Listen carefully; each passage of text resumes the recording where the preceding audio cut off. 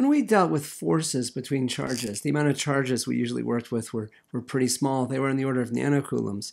But when we work with circuits in which we have a lot of power, there's a lot more charge involved. Let's take a look at this situation. We have a heating element in the toaster. It dissipates 900 watts when run at 120 volts. By the way, it dissipates it because it takes the electric energy, turns it into thermal energy, and really literally dissipates it, kind of like spreads out into the room. Well, let's take a look at our preparation here. Okay, so we've got the filament inside the toaster. It's dissipating 900 watts when it's running at 120 volts. Well, power is equal to delta V times I.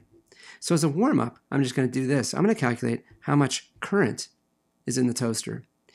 And the current is just this. It's P divided by delta V.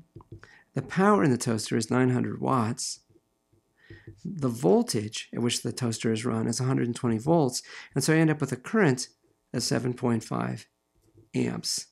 And I'm going to treat that as a preparation because that's really just kind of like characterizing the toaster. And with that number, we're ready to do a solution because we're asked to find the charge that passes through the toaster. Well, the definition of current is this. Current is just equal to delta Q divided by delta T. It's how much charge passes a particular point in a certain interval of time.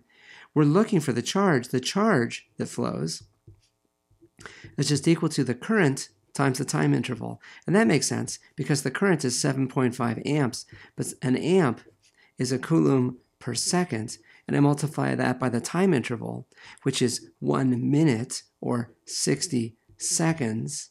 I have 7.5 coulombs. That's a lot of charge every second. That goes on for 60 seconds. And so I end up with a significant amount of charge, 450 coulombs. And so this tells us that we are getting a lot more charge involved here. But it's not piling up, it's just flowing through. The toaster is everywhere electrically neutral. There's just charges in motion, and there's a significant amount of charge indeed. Our assessment is this.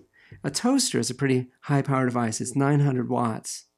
And so we expect a significant motion of charges.